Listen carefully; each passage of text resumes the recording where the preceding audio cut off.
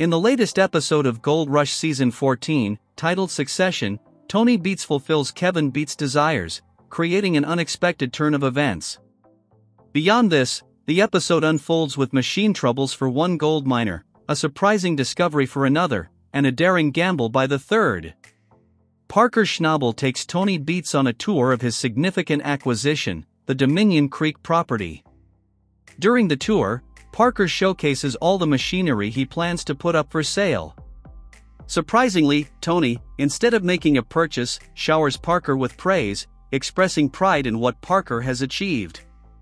In a reciprocal gesture, Parker expresses gratitude to Tony, acknowledging that without Tony taking a chance on him, he wouldn't be in his current position. Tony's admiration is sincere, emphasizing that he recognized Parker's strong work ethic and was pleased to collaborate with someone dedicated to making their gold mining venture a success. Tony astutely points out that Parker's desire is not something one can acquire from formal education. Although Parker received guidance from the best, his grandfather John Schnabel, Tony emphasizes that it was the hard lessons he himself learned that contributed to his own success. In stark contrast, Kevin Beets seeks recognition and praise, but Tony remains silent on such matters.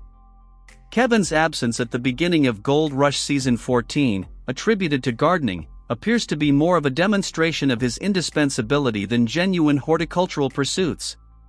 Despite his return last week, a noticeable lack of communication between Tony and Kevin is evident. Interestingly, Tony reserves his commendations for Parker Schnabel, underscoring the marked difference in how he acknowledges success and hard work. The action then moves to the Boomerang Cut, where a wash plant is relocated, signaling a new chapter in Parker's mining venture. One of the highlights is Parker negotiating with a father and his two sons interested in purchasing surplus equipment and leasing ground from him. As Parker tours their claim, the possibility of collaboration in the upcoming season is teased. Additionally, viewers are treated to the revelation of a mysterious muddy mummified mammoth that the team stumbled upon and selflessly handed over to the government rather than selling. Golden discoveries with Rick Ness. Meanwhile, Rick Ness faces his own challenges, including the need to rent a water pump before announcing his planned return to Raleigh Valley. The bench cut experiences difficulties due to rain-rutted roads, causing tension among the team.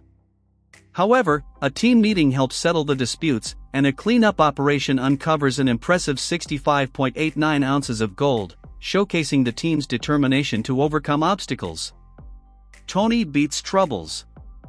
In Tony Beets' camp, the struggles continue as Kevin wrestles with adjusting the trommel roller rings using brute force and colorful language. The team also faces issues with the water pump, ultimately leading to a burning belt when starting the trommel. The episode captures the Beets boys battling with backbiting and disagreements, culminating in Kevin's decision to leave the site. Despite Tony's offer of his own claim, Kevin declines, highlighting the severity of the issues within the team. The episode leaves viewers with a sense of uncertainty surrounding Tony Beets' operation.